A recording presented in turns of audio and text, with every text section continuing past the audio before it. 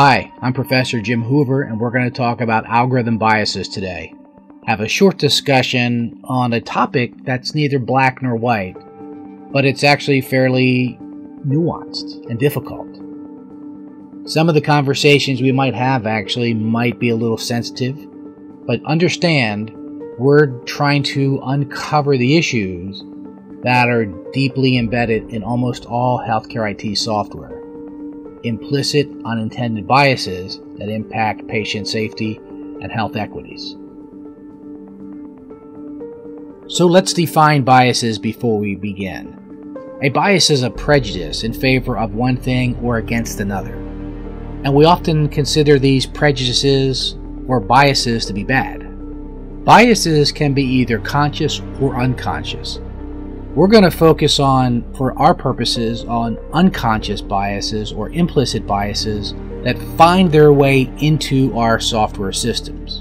A long time ago, cameras only used film, and there were biases in this system of developing photographs, if you can believe it. Once we took the photos, we had to get them developed, and in that process, from taking the photo to printing, is where the biases existed. Now, photographic film is like anything else. It's manufactured to a certain specification. And in the case of Kodak film from the 50s and 60s, the specification was much smaller than what was possible to expose the light that was hitting the film. And as a result, subjects with darker skin had less details visible in the photos simply because the specifications of the photographic film were not good enough to get the detail.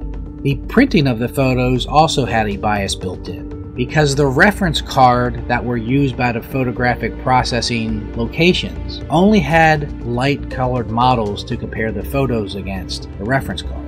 And as a result, photos with people of darker skin colors were not developed as well as those with lighter colored skin color. This systemic bias carried over into the early days of digital photography, and as a result, many early digital cameras also suffered from the same maladies. Fast forward 20 or so years later, and Google is finally fixing the problem with something called computational photography, using the computer inside the phone to create better exposures of those with darker skin. It's a great advance, and it's well overdue. But it's taking a long time to root out, and that's the challenge we have with healthcare IT systems.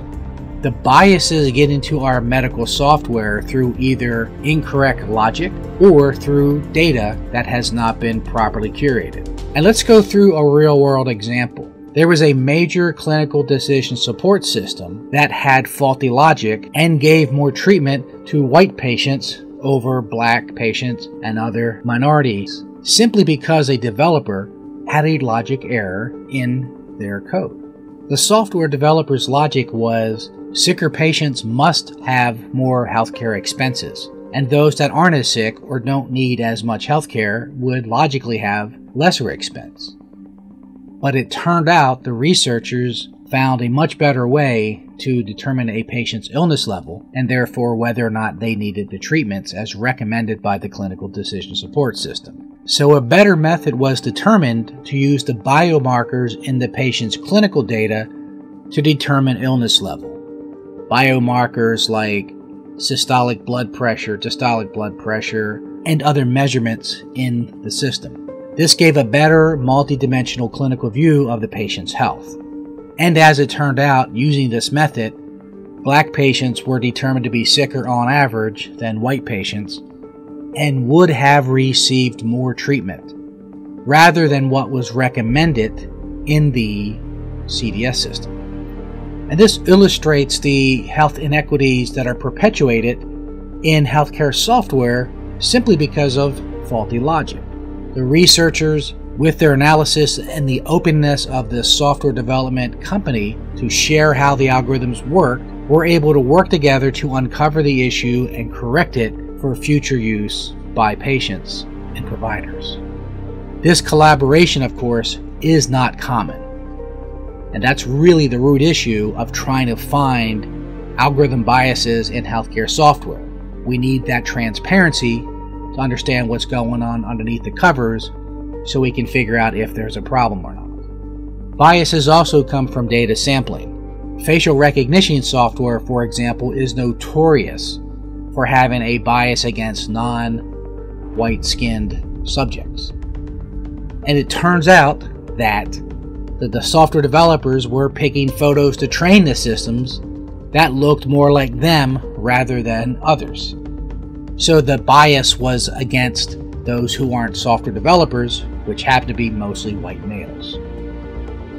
Data also comes from physician notes, and there have been studies that show the use of negative words in non-white patients is significantly higher than those for white patients. Also, they found biases against those that use Medicaid and Medicare versus those that use private insurance by a large factor. Also, as it turns out, unmarried patients had more negative comments than married patients. So it's really hard to pinpoint the biases, what they will be, but you can see almost on any topic there will be a bias potential, and we have to be on the lookout for it. Other data biases come from the location where data comes from. One study found from a collection of articles from JAMA that there were just 3 states, California, Massachusetts, and New York, that presented data for a wide range of studies. This creates an inherent geographical bias against patients in the middle of the country. That could be significant due to food, environmental issues, cultural issues, etc. that would impact the recommendations for healthcare to that population. The problem is when we use artificial intelligence and machine learning systems to train on data, when we have biased data, we now have biased systems. So thank you so much for listening. I hope this very high-level surface view on algorithm bias is useful and valuable. If you have any questions at all, you can feel free to reach me at my Charter Oak email or my personal business email, artofpatientmatching@gmail.com, or connect with me on LinkedIn and feel free to ask questions there as well. Thanks so much. See you soon. And don't forget, like the video and subscribe, of course.